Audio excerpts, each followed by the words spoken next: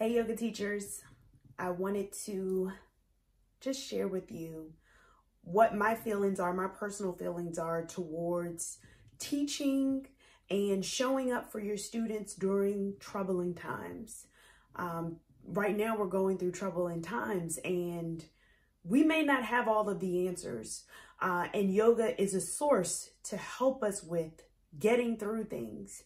But even as yoga practitioners and yoga students ourselves, we turn to the mat in order to help us get through things. So now when we have to be on the other side of it and we have to be the one that's going to share and pour into people, we need to make sure that we know kind of how to address things.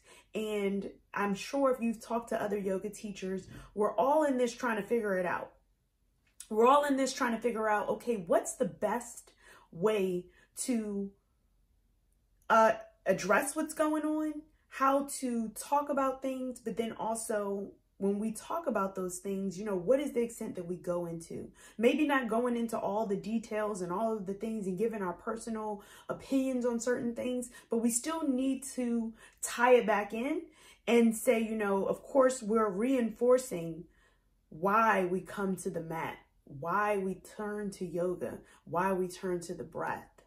And a lot of times we are just figuring it out as we go along. And share with your class, share with them, hey, things are going on in the world and I'm still processing my own thoughts, but yoga is what helps me to get through.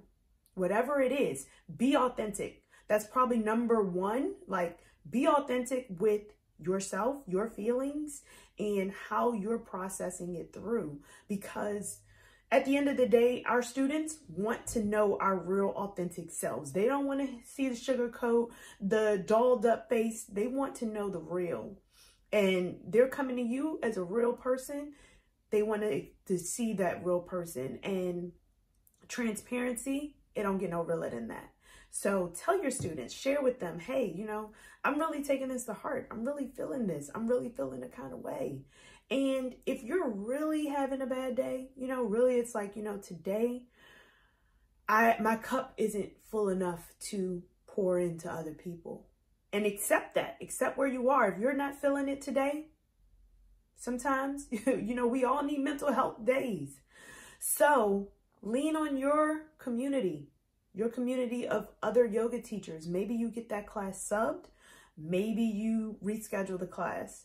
Because right now, especially if you're watching this in real time, we're going through a lot, as a community, as a world, what has happened. And it's not even just to say with George Floyd, and that has reignited and rekindled a lot of different trauma that has been there.